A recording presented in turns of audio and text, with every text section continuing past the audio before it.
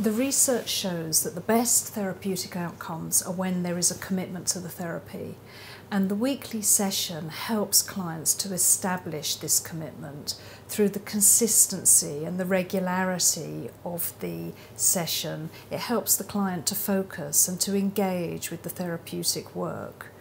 The sessions develop a rhythm, and they have a momentum which builds so that one session leads to another session, and the space between the sessions, the week between, is just enough time for it to stay relevant and fresh in the client's mind. So a client might come back with a memory from the previous session or something that's happened in the week between sessions, and the weekly regular rhythm of the therapy enables them to deepen their therapeutic work.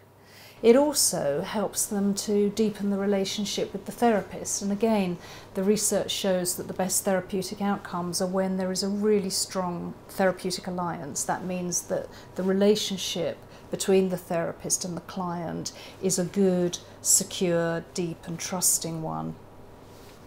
However, it isn't set in stone, in that at some points during therapy some clients might step up to twice weekly sessions, particularly if there's a moment of crisis or distress and they feel that they need some extra support or containment during that time. Some people do come twice weekly.